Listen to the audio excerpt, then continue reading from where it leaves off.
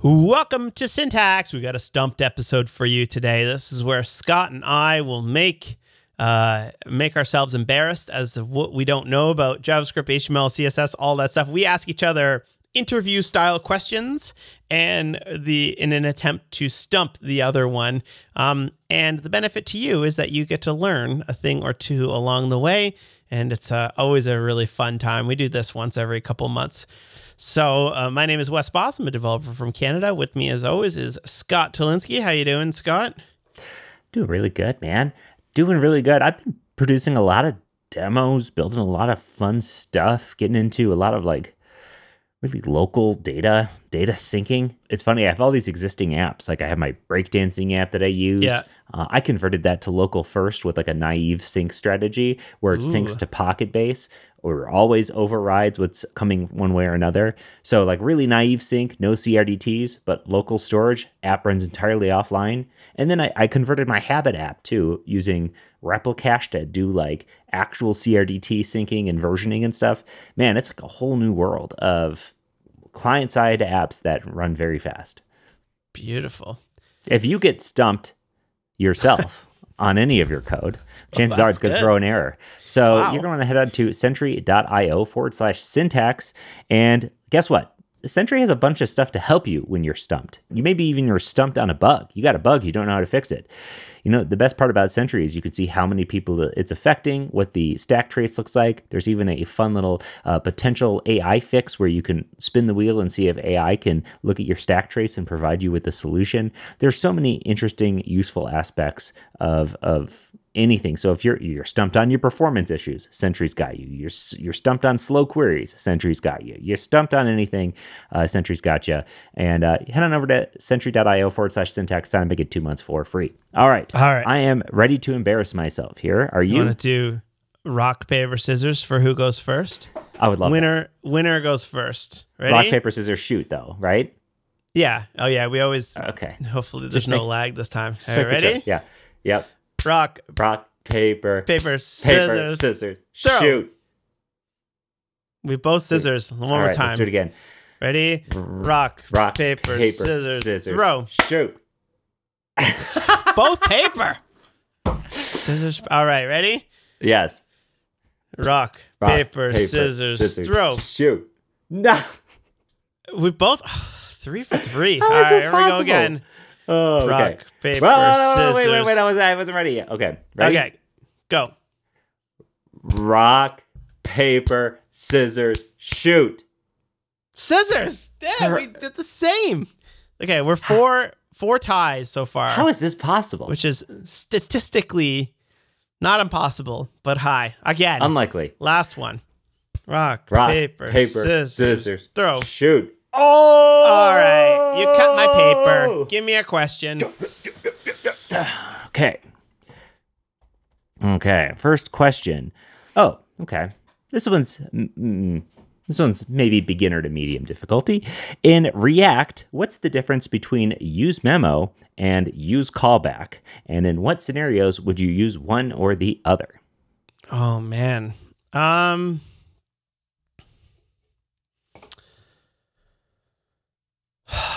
That's good.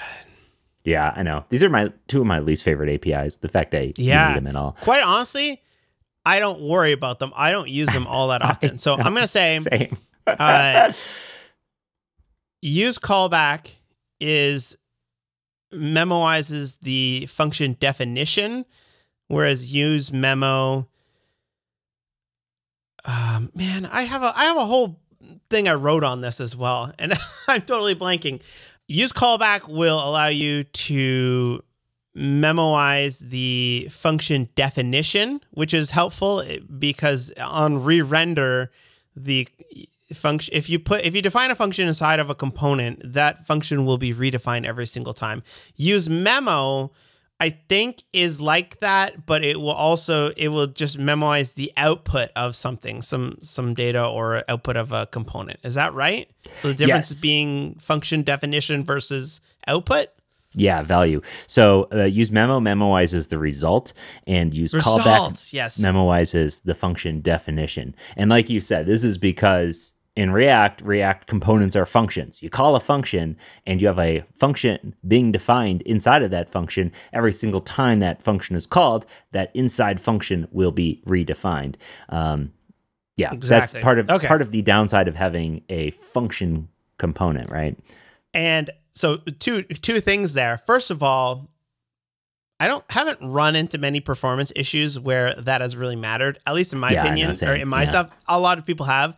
Second of all, that's what the React compiler is going to do, so you don't have to use callback and useMemo, which is going to be kind of nice. Just do it for me. Yeah, for sure. And the reason why you don't have to do that, and let me just throw some Svelte. The reason why you don't have to do that in Svelte is because in Svelte, when your component re-renders, it doesn't rerun the JavaScript in your component. It's updating individual values. It knows exactly where to update the little bits. That's the beauty of a compiled language. Yeah. My next question for you is explain the concept of tree shaking in modern JavaScript bundlers. How does it work and what are the benefits? I'm gonna laugh because I typed in question 2 on my end and it says explain the concept of tree shaking. Okay, so we're using Claude AI here, and obviously it's deterministic to a point where we use the same prompts and we're getting the same question. So I'll shake up my prompt a little so we get some different ones. But that's so funny. Yes, I can still, answer this, or I can try to answer this. Yeah. My understanding of tree shaking is that, let's say you have a package that you've installed. That package has 10 files in it. And you might have a very specific import path to access specific either modules or functions or whatever from that. And my understanding is that tree shaking takes all those other modules that could be loaded from that package. And if you're not using them, it removes them from your bundle, aka like the stuff in your tree that you're using stays there and you shake it out and all the stuff that isn't being used is removed. Yeah, nailed it. I often think about that where like if you're shaking a tree, don't you want the stuff that falls? But depends. But the code is the other way, right? Like you're shaking out the stuff that you don't use and you're keeping the stuff that you do use. What if you had a bunch of junk in the tree and you just want to shake out that junk? That's true. Bunch of, you know what? Whenever you do that, we've got our hydrangeas are blooming like crazy right now. Same. Yeah, ours are massive. Yeah. So I brought a bunch in and I cut them and put them in a vase. And then all the kids were sitting around the table and I was like, look, and I shook them. Earwigs everywhere. Like probably 50 earwigs. In the hydrangeas? Yeah. They were all in the blooms. So our hydrangeas are like filled with bees right now and I'm loving it. I'm loving that bee. Yeah. Let's get that sweet, sweet honey. I know, right? No kidding. Actually, I just planted, we have massive hydrangeas here, Wes. We have several of them. And I just planted 2 more in that tree that I pulled out. I uprooted a tree like a weed. I'm about to do another one. And I'm going to just fill that trees, space man. with. Yeah. Well, they're dead. I'm gonna fill it with hydrangeas here. So it's good. I went on like a hydrangea kick where I propagated. Yeah, I saw that. Several hundred, and a lot of them died. But now I probably have like 30 hydrangeas at the cottage that I'm working on. But the damn deer keep eating them, so they're not growing as fast as I would hoped. Okay. Side note here, our garden. Guess what keeps eating everything in our garden? My mop dog. My dog, who looks like a mop, she ate our broccoli. She ate the entirety of the broccoli. She uprooted and ate it. She ate all of the beets that we planted. She uprooted and ate them. Now she's eating the lettuce. Healthy ass dog, yeah. She ate some tomatoes out of there. I'm like, please, just stay out of the garden. Okay, it's like a rabbit. I know, it's ridiculous. All right, next question. In the context of CSS Grid, explain the difference between grid template areas and grid area. How can they be used together to create complex layouts, and what are some potential pitfalls when using them? Well, grid template area is where instead of defining the rows and columns of a grid, you name them, right? In which one? Grid template area. Areas. Grid template areas. Grid template areas, yes. Okay, cool. Is that right so far? Where you're like, yes. You could do like sidebar, sidebar, content, sidebar, content. Like you're essentially like visually mapping it on out. And then grid area is how you take a grid item and put it in one of those predefined named areas. That's absolutely correct. Woo! What are some common pitfalls do you suspect? Oh, what are some potential to watch out for when using them? Yeah, it's kind of an odd question, part of the question. I don't know. Like I guess like when you go to a breakpoint, you have to redefine the grid template area. Yeah, and that could be handy. Is that true? Here, let me give you one for my personal collection. I don't know what they're expecting as the answer, but like let's say you define your grid template areas, then you attach like maybe helper utility classes to those grid template areas, and then you modify them slightly. You modify the grid template areas slightly, and the whole thing stops working, or worse, it doesn't just break in a graceful way. It like just it like behaves kind of oddly, and then you're like, what could possibly be going on here? Oh, wait, I changed this one. Okay. Yeah, I think that, what do they say? They say incomplete grid definition, discontinuous areas. A grid area must be rectangular. You can't create an L-shaped grid area. Overuse leading to complex, hard to maintain layouts. That's kind of what I was getting at before. But yeah, I think grid template areas are really neat. I personally usually define those named sections of my grid using grid template columns and define the names within the column definition. But, you know, there's a lot of really advanced use cases you can do with grid template areas. All right, I'm going to give you a question. I got a couple questions here. I'm curious. Do you want like do you want one that's like, I know what that is, but when would I ever need that? Sure. Or yeah. Okay. Whatever. Give me whatever you got. I don't care. Okay, I'm down for anything. What is the temporal dead zone in JavaScript, and how does it relate to variables declared with let and const? Bro, I'm going to be honest. I have never heard of the temporal dead zone, so I'm going to take a big old fat fail on this one. Yeah. I used to be one of the first things that would pop up when you Googled it. No, I'm not even on the first page anymore. So this was rolled out in ES6. The temporal dead zone is a period between entering a scope and the declaration of the variable. So with the var variables, as soon as you enter into a scope, like inside of a function, a variable that is declared later on in the scope can be referenced before it's even declared, which is wild in its own. Like, why would you ever want that? It would just be undefined.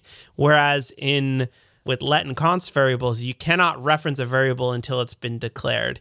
And that area, when you enter into a scope where a variable is, but before it has been declared, is called the temporal dead zone. Yeah. Okay. But again, who's making variables? Who's referencing variables before they're declared? Right? Yeah. That's odd. It's got a cool name at least. Yeah. Sick. I called it Temporal Dead Zone on one of my videos, and I get an email probably once a month saying I spelled it wrong. Oh, that's nobody great. gets the joke. Oh, that's very fun. Okay, this was fun. Describe the inner workings of the JavaScript event loop, including the roles of the call stack, callback queue, and micro task queue. There's more to this where it's asking you to explain promises and async and how that fits into here, but let's just keep it at that first bit. Describe the inner workings of the JavaScript event loop, the roles of the call stack, callback queue, and micro task queue. Man, I feel like I've answered this once on a Stump'd before, and I always reference that like it's like a 12-year-old video on how the event loop works. Mm-hmm. So the event loop is when the JavaScript engine is running through the JavaScript, and you hit like an API, like to run a function. What it does is it takes that function to run and it throws it on top of the call stack. And then the call stack is a list of things to actually run. And then when it is running them, it puts them into the queue. This is a bad example. We did a whole show on the JavaScript event loop. What number is it? Syntax episode 384. We also asked this Wow. question. I probably biffed it then as well. How similar of a question was it? Explanation of it. I think exactly this question. That's wild. That's wild that we could get. Okay. Well, okay. Here's at least the answer it's looking for. Call stack. This is the where the function calls are stacked and executed. It follows a last in, first out structure. So you put something on the top, it's on the top, last in, first out. When a function is called, it's pushed onto the stack. When it returns, it's popped off. Callback queue, the queue holds callback functions from asynchronous operations like set timeout, DOM events, and HTTP requests. So callback queue is for those types of things. So that when you have like a set timeout, it needs to run after a certain amount of time, that's put into the callback queue. The microtask queue is a queue that has a higher priority than the callback queue. It holds microtasks, which are usually created by promises or the mutation observer. So this is things with a higher priority like the callback queue. And the event loop itself continuously checks the call stack. And then if it's empty, it checks the microtask and executes all microtasks. After the microtask queue is empty, it checks the first task from the callback queue and pushes it to the call stack. So, hey, the call stack is something that, you got to get into if you're getting really deep into your performance and understanding that. But for most us UI developers, you don't really have to think about it very often. Yeah, the call stack is something I'm very familiar with from a debugging point of view. Yeah. And I have hit issues in the past where you put like in a wait 1 second, or you put a set timeout in there, and that will push everything to the end of the call stack. Because I've had issues with that in the past, but not enough to just confidently rattle off how that works. I was asked that question in an interview once, and I definitely did not execute that question correctly. All right, I got one for you here. What is the shadow DOM in web components, and how does it differ from the regular DOM? Explain how encapsulation is achieved using the shadow DOM and discuss potential use cases. Yeah. Okay. Shadow DOM is used for scoping of your web components, or I don't know if it's used outside of web components. I think you can, maybe. I don't know. Either way, it's primarily used for scoping within your web components. Sometimes you have a component. Let's think like you could imagine a component that you have in the web, like an audio player that looks like a play button and whatever. That's made up of smaller individual elements, and you could have some default styles for that thing that really choose how that looks. So you can write classes or even access styles on those things by element selectors and stuff without having that CSS that you've written get exposed to your full-on application. So I could potentially, inside of a shadow DOM, say div is the color of red, and it's only going to affect the things inside of the shadow DOM and nothing outside of it. It also can make styling from outside to inside more difficult as well, which is why you often see web component type of situations where they're not setting values on DOM elements themselves to control the styling, but they're being done through CSS variables that can then get leaked into the shadow DOM and update the properties exposed. There. Yeah. Beautiful.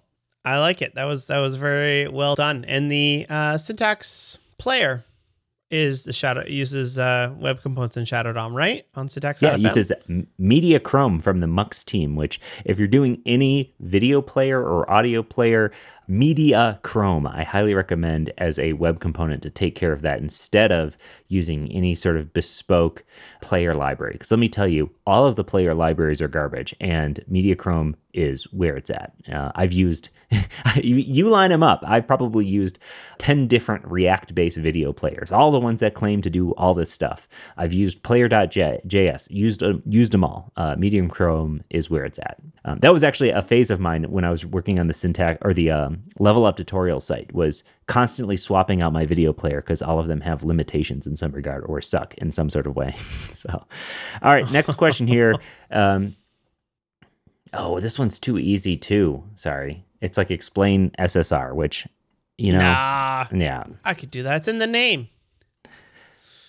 I feel ridiculous constantly typing harder to ChatGPT here or Claude, just like harder. And each time it gives me a new one. Okay. Oh, this is a fun one. Also going to be hard. I'm sorry, I shouldn't have asked for too much harder here, but this is kind of in line with the last one, but maybe a little bit more generic or maybe a little bit less focused on JavaScript. Can you explain the process of the critical rendering path optimization in modern web browsers? I'll just give you one of these because a lot of them are like, can you tell how it's different in Blink and Gecko? I'm not going to talk about that. I'm going to talk about this one is detail the 6 major steps of the critical rendering path: DOM construction, CSS construction, rendering tree construction, layout, paint, and compositing. Critical rendering path. Okay. Detail the 6 major steps: DOM construction, CSS OM construction, render tree construction, layout. Okay, I get this. Yeah, all right, so I think you might be able to. Your browser goes and downloads some HTML, right? And the HTML will then be parsed out and rendered into DOM elements. And part of that parsing of the HTML may be to also intentionally go and grab some other resources such as CSS or JavaScript or images, things that are put in there. Then the next one is, are these in order? They are. CSS object model construction. Okay. The that should give you a hint. CSS object model is once the CSS is, I don't know, I'm guessing on this one, but I'm assuming it's when the CSS is being parsed and it applies those styles to the DOM, which means that it is now available both for the browser to paint it, which is a later step, as well as with JavaScript to be able to access its values. Yeah, so I think it's close. I don't know how much it's actually applying anything. The browser converts CSS rules into a tree-like structure, so just like the DOM construction. And then it is render blocking, by the way. The browser won't render any processed content until the CSS object model is complete. I think the next part, well, we'll talk about the next part and then layout paint. I don't think anything yet has been done other than parsing into a tree-like structure. Oh, okay. So DOM construction it's parsing. CSS, it creates all of the stack of CSS rules to then apply. Yep. The render tree construction, I'm assuming turning the HTML into DOM elements. I thought that was the DOM construction, though. That is the DOM. Maybe. This combines the DOM and the CSS into one render tree. It includes only the nodes necessary for rendering the page, omits things like head script and elements being hidden by CSS display none. So you know the process. You have your DOM elements, you have your CSS. Yep. This is the process now where it's like, okay, this thing has a CSS display none, so let's remove that element from this. Oh, okay. And then it also applies style rules to each visible node. So this is where the combination of HTML and CSS occurs. Oh, okay. All right. And then to be clear, I don't know these answers before looking them up, so I'm okay. Yes. This is actually really interesting. Then we have layout. So layout is where the browser will figure out where on the page things will go. So it says, all right, well, this thing is 50 pixels high, 80 pixels to the left. It is orange background, right? It'll figure out where it needs to be on the page, which then gives it to the next one, which is actually taking that layout and painting it, deciding which part of that layout needs to be put onto the screen. And if it's been updated, which parts of the screen need to be repainted. The only caveat I have there is layout is just position, is just doing position. It's just position. And then paint gets into colors. Yeah. Oh, so it only where it goes, and then that's actually, I didn't even know that was a thing. Can you turn off paint and just do layout? I'm curious what that looks like at that point. Probably a website without any styles on it. Yeah. Interesting. But like,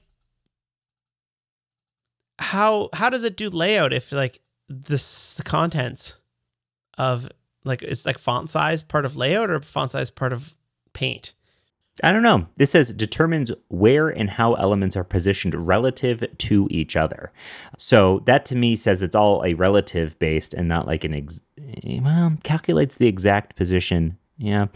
Paint fills in visual elements, draws text. So therefore, that's when paint happens, when it draws text, right? Okay. Yeah.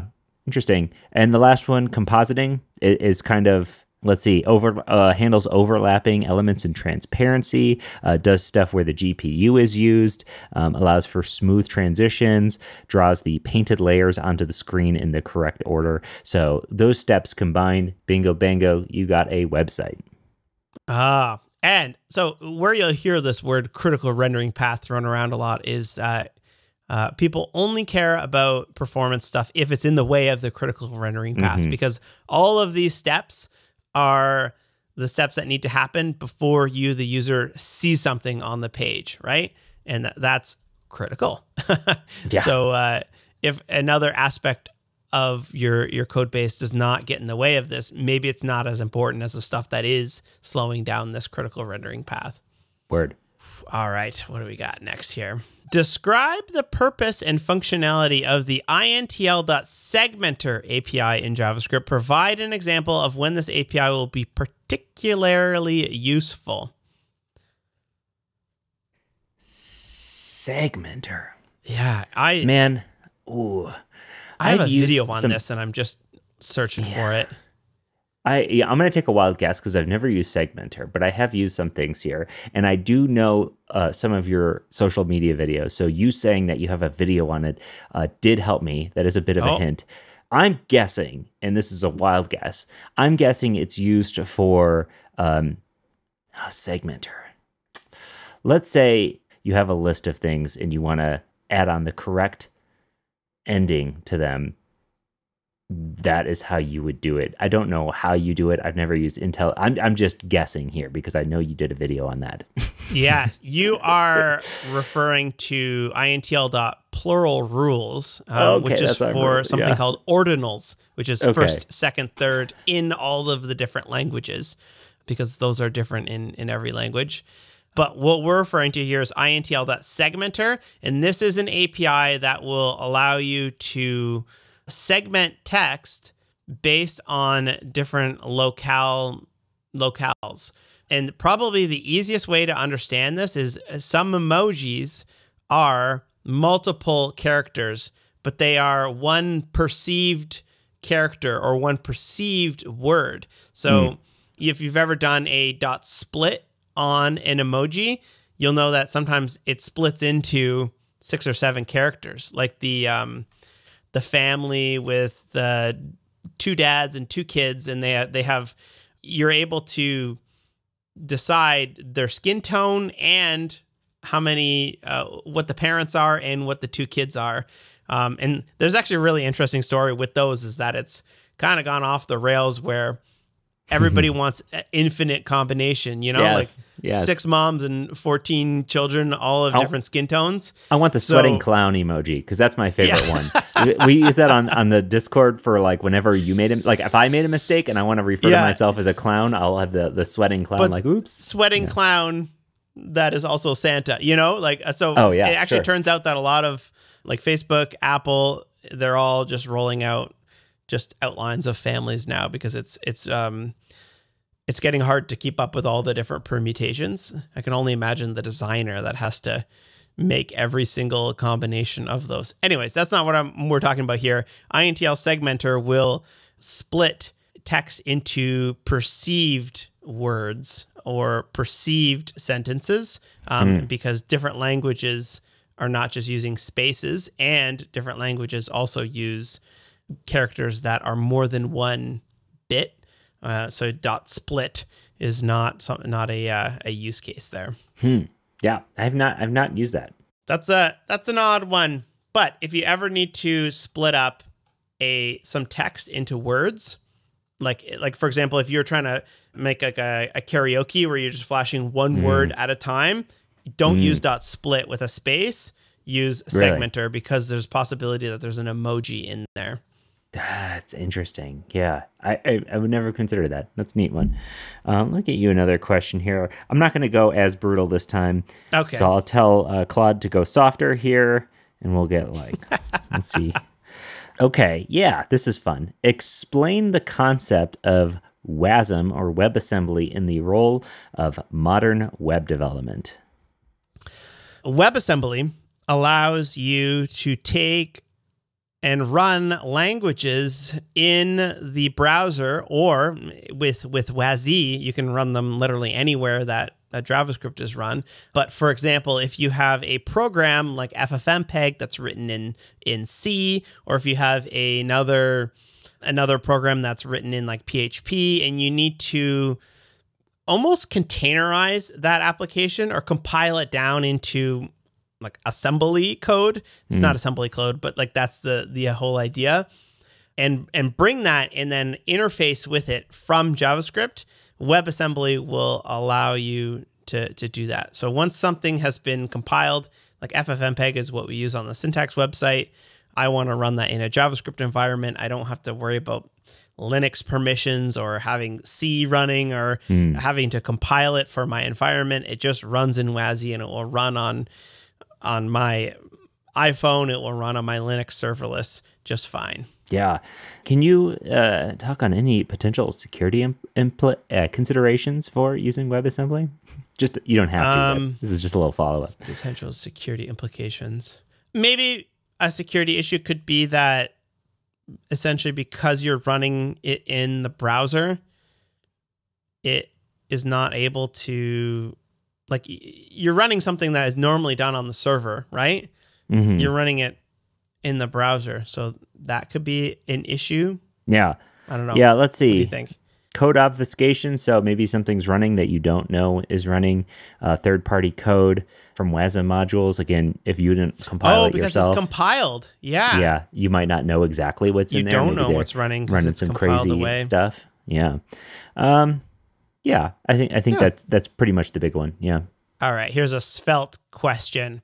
Ooh. Explain the concept of Svelte stores, particularly focusing on the difference between writable, readable, and derived stores. How do Svelte stores compare to state management solutions in other frameworks like React? Yeah, I'll do you one better in that, like I'll even compare it to the new Rune system. So Svelte writables is basically like a reactive state variable, and what's interesting about them is that you can subscribe to them, you can observe them, right? So with a writable, you can create a writable that allows you to mutate that value.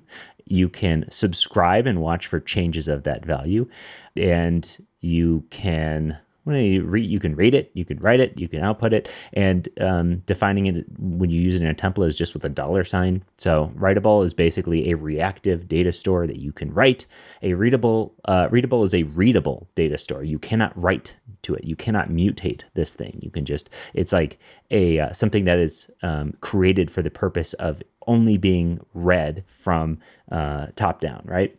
And then you have a derived, which is something that is being derived from a already existing value. So this might come into play when let's say you have like a shopping cart, and maybe you're storing that entire shopping cart in a writable. You can create a derived store that is maybe potentially just the total that's calculating the values of all of the items inside of the shopping cart. That's a good example. And these things they're usable in Svelte 5 still. They're not going away, but in Svelte 5, the way of doing this stuff is with the new Runes syntax, because what it does is it allows you to have more control over your state, and therefore they function in a way that is a little less magical than writables, but not necessarily more complex. So the way that the new state works inside of Svelte is that it creates a proxy. So it creates a proxy of the thing, and you're using that proxy. Whenever that value is read, it actually outputs the real value. But if, let's say, you were to console log the state, it would show the state as a proxy for what the actual state is. This gives you more control. You can create whole classes full of state and stuff like that. You can write your own subscribe stuff. You have to use getters and setters. Either way, Svelte state largely allows you to keep your state outside of the component tree and then just access it. And since Svelte is watching for values rather than for re-renders, it knows when that value is changed. It's observing that value for a change and then updating it in your template, just that singular value. Beautiful. That was very, very well put. Good job. Yeah, I was getting a little rambly there. No, it's good. I think it's interesting because like that doesn't just apply to Svelte either, but the concept of a writable store and a derived store is pretty interesting. Yeah. In fact, that even the new runes have a derived rune that I use all the time for doing the same thing. Okay, here's a good one. Along the lines of tree splitting, explain the concept of code splitting in modern JavaScript applications. How does it work? What are the performance implications? Additionally, describe how code splitting interacts with lazy loading. Oh, that's good. So code splitting it takes your application and it will chop it up into different bundles so that only the code that is needed on a specific page will be run. So you might have an entire application, but your shopping cart code is not loaded on the home page because it's not needed. That chunk is not needed until you actually open up the shopping cart. So it's kind of similar to tree shaking in that you're just trying to figure out what is needed where, but tree shaking is getting rid of code that is never used in your application before it's even bundled. And code splitting is loading the code that is needed, but intelligently when it is needed. And in chunks. The chunks is like a big part of it. Like, yeah, whenever you see like you'll go into like if you're using Vite or something, you go into your compiled folder or whatever, you'll see a bunch of chunk.js files that have like an ID on them or something. Those are all them chunky. Chunks. Yeah. Awesome. Did I nail it? Would you say? Yes, absolutely. All right. The question here is, describe these advanced techniques for maintaining accessible focus order in web accessibility. 1, the use of ARIA Live regions around announcing dynamic content changes. 2, a skip to main content link. 3, proper uses of tab index. And 4, handling modal dialogues and their impact on focus trapping. This is good because we just recorded an episode where you called out several of these. Ooh, and he's got a smoothie. Ooh. From Talinsky's Tavern. Where's that? What's that from? I can't get it to focus. My grandpa, who has passed, had these glasses in his bar, and I don't know where he got them because he got them a while ago. And so for one Christmas, my parents duped them somehow, and then I think it's probably, I don't know if it's generic or whatever. It could just be generic. Either way, my grandpa had these in his bar. So when he passed, my parents got my brother and I a set of them just for our own household. Not quite drinking a beer out of it. This is like it almost looks like you're having a thing of relish. Mm-hmm. Yeah. I have no idea what's in here. I couldn't tell you. But hey, love a good smoothie, and smoothie on delivery. Hey, okay, so let's get through each of these. The use of ARIA Live regions and announcing dynamic content changes. I don't know about the announcing dynamic content changes part, but ARIA Live regions are used for stuff that is being updated. You could think of like when you deploy to your Vercel, you get the logs that are streaming in there to a window. That could be used, I believe, for a live region. A chat window it's one of the most common use cases for this. It's like indicating an area that will be updating live. Yep. Implementing a skip to content link. So this is useful when a lot of sites have a lot of links in their navigation, even just a couple of links in your navigation. You got your header, like 3 or 4 links. And sometimes if you're using your site with a keyboard or with the audio navigation or anything like that, it's going to announce all that stuff. And if you want to just get to the main section of the content, something that us abled people are easy to just scroll down and see, right? You have to hit tab 100 times. So what times people do is they put a skip to main content button that is visually hidden initially until it's focused, and then it will show up, and then allow you to hit enter on that button, and it will zoom you down to the main content. So that way you don't have to hit tab 100 times just to get to that main content area, and it will focus on the main content. So that way, again, keyboard navigation gets to be way easier. Proper usage of tab index. Tab index defines where that tab order goes. The tab index by default in the browser is usually pretty decent, depending on what you need it to do. And by decent, I mean decent. Sometimes, though, you have visually things, and maybe even in the DOM, things that are in a different position than you might be expecting. And if you hit tab, it might go over here when you want it to go here first. So if you want the tab order to go here, then here, then here, then here, then here, then here, whatever, you can manually set a tab index, and it's escalating numbers like 0, 1, 2, 3, 4. I think that's correct. And that's something I ended up using that much, to be honest, but it could be definitely necessary. I think I did use it on the Level Up site. Handling modal dialogues and their impact on focus trapping. Hey, we just kind of talked about this in an episode we did on new CSS stuff. I would use the dialogue element because when you open it, it automatically traps your focus and applies inert to the document. So that way you're focused directly, automatically, when that dialogue opens into the inputs and into the dialogue. And likewise, popover will get you focused into there right away as well. So popover, dialogue, and then not have to worry about it with implementing JavaScript and all that jazz. That was a masterclass. Thank you. Accessibility tips. That was good. I was a little nervous when I got the question, so I'm glad I hit each of them. It was a big question. I was like, but that's full of good nuggets. I like it. Let me tell you, Wes, when I was on stage at JS Nation, there's like 1,000 people in the audience. It was crazy, right? No, more than that. I think it's 1,500. Well, there was 1,600 in attendance at the one that I went to, that I was speaking at. And it was ridiculous, the crowd. It was amazing. But when the questions came streaming in, I kid you not, I was expecting the questions to be like, what's the difference between popover and dialogue? And I prepared answers for all the questions. And then the questions proceeded to be like a nonstop assault of accessibility questions that I couldn't answer well. I was just like, I was mortified because it would always be stuff that I just was like, I just hadn't even considered or whatever. And that's the thing about accessibility. It's like, there's always things you're not considering, and there's always more to learn. I feel like I'm pretty well tuned up on this stuff, and still it was like, oh, I don't know about that. I'll have to look into that. When I was at that same conference, 1,500 people in, I was tethering my phone because I was upstairs. Oh, yeah. Did I tell this story? And no, somebody at the conference told me about it. They were like, I saw Wes last year, and he had a disaster where his internet wasn't working. So I was using my slide deck was using a node module to do color highlighting. Mm-hmm. And I did it all local because I was like, you can't trust the internet, And then I was tethering my phone and it was working. And then I went up on stage, I opened my slides, refreshed the page, and boom, white. And I was like, oh, shoot. And there's 1,500 people. I'm the last one to do the whole day. No. And nothing was loading. Like I couldn't even show my slides.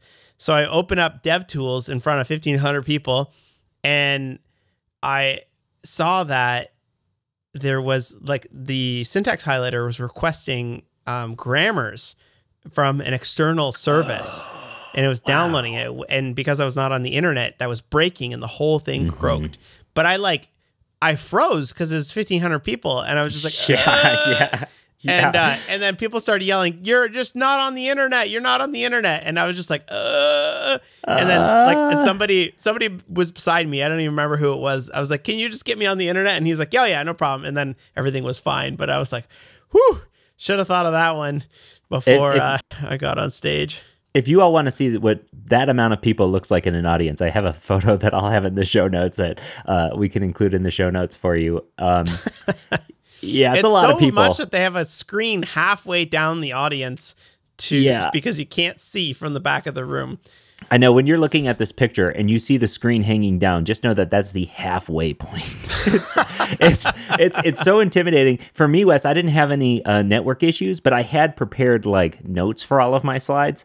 And then I realized that because I did all of my demos in iframes, if I wanted to actually click the demos and interact with them on my computer, I would have had to like look at the big screen to do it. Oh. So I had to mirror my screen, and I did my whole talk without notes, which, I prepped. I did a lot of studying for it, but like, it was just like last minute. Oh, wait, you can't use your notes? Ooh, okay. Oh, man. That's great. I've never done notes on a talk before. I don't really like it either. Yeah. Just riff on it. Well, we do this podcast 3 times a week. We're pretty good at riffing on it, I think. Yeah. I'll put little suggestions for me, but yeah, that's it. Let's do one more question for me, and then we'll move into some sick picks. Oh, well, that was the end of round 6. So was it? So if you want, oh, okay. Should we do one? Yeah. Let's do one more round. One more round each. Okay. Yeah. Okay, this is a good one for you. I think you'll like this one. Explain the concept of server-sent events, SSE, in web development, and tell us how do they differ from WebSockets? The rest is implementation stuff. What are the advantages and limitations? Let's just do that. Server-sent events, what are they? How do they differ from WebSockets, and what are their limitations and advantages? All right, server-sent events are a streaming connection to the server. So it's a request that you make from the client to the server. However, that request stays open for a certain amount of time. I forget what it is. I think it's like 2 minutes or something, maybe a little longer than that. That might be wrong. But that allows the server to send events from the server to the client, similar to how a WebSocket would be opened up and you're sending data. The difference between server-sent events and a WebSocket is WebSockets allow you to do bidirectional data, meaning that you can send data from the client to the server and from the server to the client. So a server-sent event is good for when you are doing things like processing. You upload a video and you get data back from the server as to how is that processing being done, or I'm generating something with AI and it takes 20 seconds, but I know how far I am. You can use server-sent events to send that data. Whereas like a WebSockets would be good for like a chat where you're sending data back and forth in real time. Hell yeah. Is that right? Perfect. Beautiful. All right, last question of the day. Okay, I have one about the difference between layout and paint. Oh. But I feel like that is one of those that we've answered it on this podcast, but I don't know that I could tell you. We already answered it in this episode. Oh, you're right. I don't know if that was the actual question though. It was part of it, yeah. What's the difference between contain layout and contain paint? And how can they be optimizing rendering performance? All right, there we go. That's the question. So it's the CSS contain property. This is not one I necessarily use because again, it's like a use it if you need it. If you need that speed in your painting, your rendering. I would maybe guess that contain layout or contain paint is for when you know that either the positional stuff is not changing or you know that the painting, like color, fonts, that sort of stuff is not changing. So you'd say contain paint. And this is like just totally guessing. Or I don't know what it is. I'm going to be straight up. I never use these. The contain CSS property allows the author to indicate that an element and its contents are, as much as possible, independent from the rest of the document tree. This allows the browser to recalculate the layout, style, paint, size, or any combination of them for a limited area of the DOM and not the entire page, leading to obvious performance benefits. That's from MDN. Yeah. And like, again, I don't dip into that all that often. I think if you're into really or ever really, but if you're doing like really heavy animation and you really need the performance, generally the browser tries to figure out what needs to be updated on the page. But this is a way for you to explicitly tell the browser some details about your page, and that will lead to better performance. Yeah, this is stuff I need to get into a little bit more. What's interesting to me, it's like, I know this is not like the same use case, but like when I think getting into really heavy performance stuff, at some point you're just like, all right, use Canvas and call it a day, because that's where you're going to get the best performance. But if it's like part of your app UI, then that's a different situation still. All right, let's move into some sick picks. What do you have today for a sick pick? All right, I got one if you don't. Yeah, you can go. All right, I got a sick pick something today called Tire Slime. And Tire Slime is something that you should go buy a bottle of right now and throw it in the back of your car, because it's going to be super handy. So this is some green goop that you can squeeze into a tire that has a slow leak, or possibly even a fast leak. And it works amazingly well. So if you have a bike tire, I've used it on my ATV. I've used it on our tractor. I bought a new trailer at the cottage, a little dump trailer, and it came with some rotted out tires, and I couldn't find the correct replacement tire. So you know what I did? You basically, you take the Schroeder valve off, and then you have what's called a valve stem core removal tool. It's in the lid of the bottle. You take that out, and then it's basically a hole. Squeeze it full of slime, and then put it back in, and then spin the tire around, or just move it around a couple times. And what it does is when you pump it up, it forces this sort of adhesive into any of the holes and seals them right up. And it's saved my bacon so many times, especially like I have so many clapped out crappy little things at the cottage where they all have like continual leaks, and you have to pump it up every time you use it, and it's good for 2 weeks. Don't do that. Pump it full of slime. You're good to go. Stuff is awesome. Especially if you run over a nail or something like that, and you have to get home. Tire slime that's what I was thinking. Yeah. Yeah. Can you just squeeze it into the like where the like? Can you squeeze it externally onto a hole as well, or do you have to do the internal? Because the way that it works is via air pressure, and it squeezes itself out of it. So you got to squeeze it into the tire, roll the tire around a couple times, and it sort of coats the inside of the tire. And then as soon as you pump it up, it forces the slime through any external cracks. That's how it works. Tire people hate it, because then they have a mess of goop to clean up when they fix your tire. But what is this goop? Yeah. It's just like, I can see those tire folks, not loving that. You can do it preemptively as well, meaning that if you have like a bike tire or something like that, you put it in your tires, and then if you run over something, the slime just immediately comes out. There's videos online where somebody sticks a staple into a tire, and you can see it just go and it seals itself. That's sick. Oh man, I did not know this existed. That's grab a bottle for your emergency kit. I know. I just bought on Prime Day one of those battery powered jumpers. And then I have one of the battery powered inflators. It's like my emergency kit's ready to go. I'm going to pick a website here, and it's a really simple website. It shows you the power of it's like on even like old school web type of website, and it's called diskprices.com.